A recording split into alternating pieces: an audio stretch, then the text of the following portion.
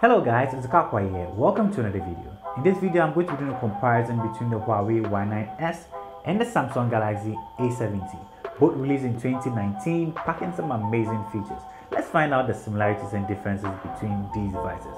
Let's go to the video.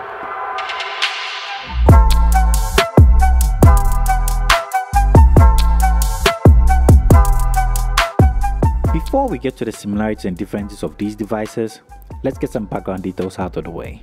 The Huawei Y9s was released in November of 2019 at a cool price of 1,499 Ghana cedis, which is also equivalent to $270, whilst the Samsung Galaxy A70 was released in April of 2019 at a price of 1,999 Ghana cedis, which is also equivalent to $360, but it's currently going for 1,800 plus on Jumia Ghana. When it comes to the design, the Y9s has a front and back glass and an aluminum frame and weighs about 206 grams. On the other hand, the A70 has a front glass and a plastic body and weighs around 183 grams. The differences in weights are really noticeable if you hold both devices in the hand, the Y9s being a little heavier than the A70. My unit of the Y9s is the midnight black, which I prefer because it's not so vibrant and I like my phones this way. The A70 on the other hand is a white color, which I thought I was going to hate in the beginning, but it's not so bad after all. I kinda like the way it reflects colors behind the phone and forms this rainbow-like design. I'll try as much as possible to get this on camera. Whilst on the back, both devices have a triple camera setup with a flash in a vertical format, which looks really minimal. None of these devices have a fingerprint sensor at the back, but both uniquely found a way to incorporate them in a smart and innovative way. On the right side of the device, you can find the volume up and down and the power button. The Y9s has its fingerprint sensor tucked right into its power button. At the bottom of both devices, you can find a microphone for regular calls and a downward facing speaker and a USB Type-C for charging and data transfer. At the top of the Huawei device, you can find a 16 megapixel pop-up camera, a dual SIM tray and a noise cancelling microphone.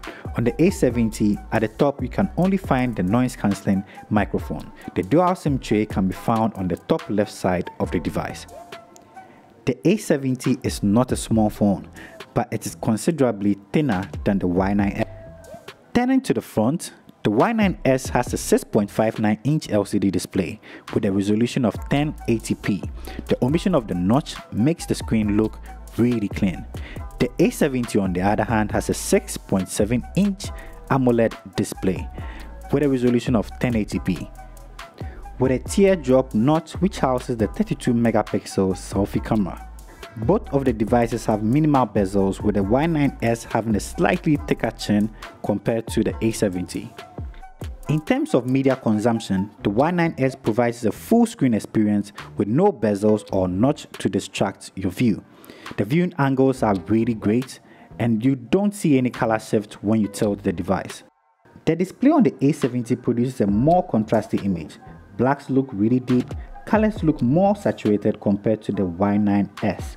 This is due to the AMOLED panel. The display on the Y9s is more on the cooler side, whilst that of the A70 is on the warmer side. Whites look a little bit brownish out of the box.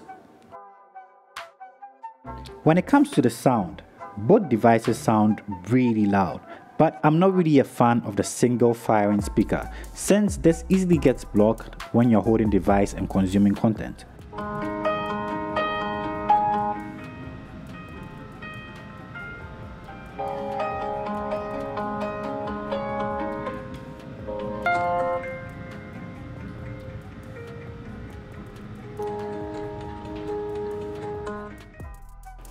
Under the hood, we have a 4,000 mAh battery in the Y9s and a 4,500 mAh battery in the A70.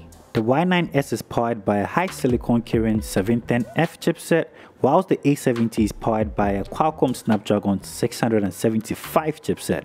Both devices have 128GB of storage and run on a 6GB RAM. Let's do an app opening speed test to see if this actually translates in everyday usage, since these are significantly apart from each other. So first, I'm going to clear the phone memory and turn both devices off and on to see which one starts first.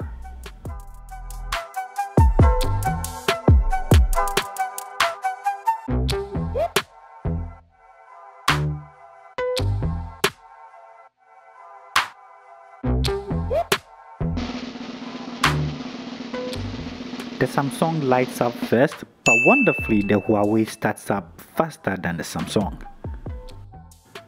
Then I go ahead and try a couple of apps to see which apps get launched faster. The first app is Twitter, and the Huawei opened this faster. The second was Instagram, and again the Huawei opened it faster. The third will be YouTube, and yet again the Huawei device beats the Samsung device.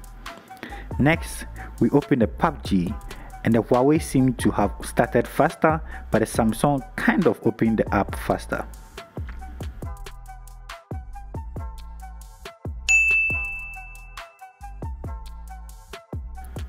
Next, we tried Subway Surfers, and the Huawei seemed to open this faster again. Lastly, we tried Asphalt 9, and the Huawei device beat the Samsung device again.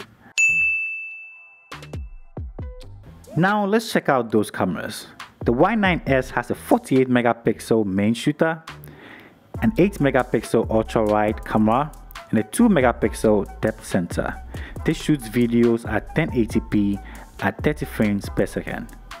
The A70 on the other hand has a 32 megapixel main shooter, an 8 megapixel ultra wide camera, and a 5 megapixel depth camera.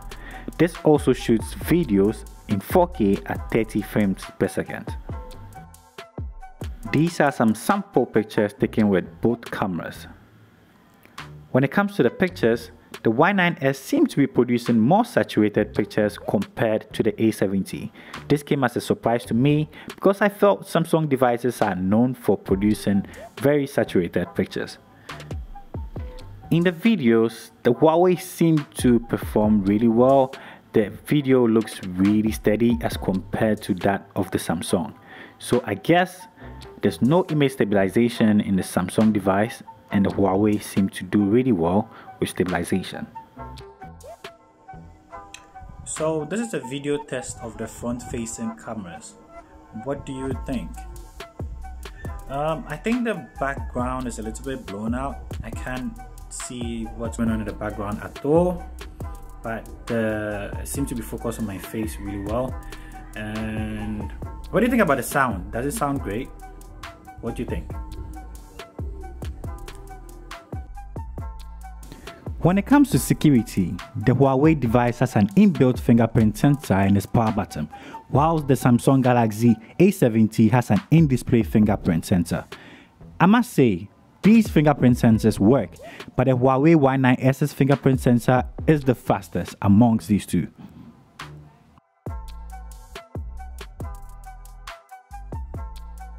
So I want to end this by talking about some of the additional features on the Y9s and the A70.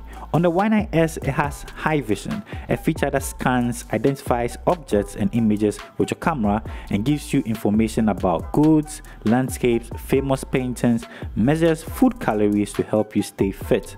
And the side-mounted fingerprint sensor, which works kind of 99% of the time for me.